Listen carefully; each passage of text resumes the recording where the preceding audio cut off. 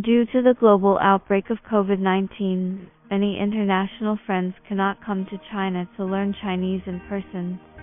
Southwestern University of Finance and Economics and Center for Language Education and Cooperation launched the Chinese Bridge Delegation online program. Overseas Chinese learners can learn Chinese courses online, experience Chinese culture and Chinese life for free during this program period. Southwestern University of Finance and Economics is located in Chengdu, the capital city of Sichuan Province. The university simply provides one of, if not the sole best Chinese training programs in Sichuan Province. Chengdu is the economic and trade center in western China, as well as transportation and communication hub. The lovely giant panda is one of the reasons why Chengdu attracts so many travelers.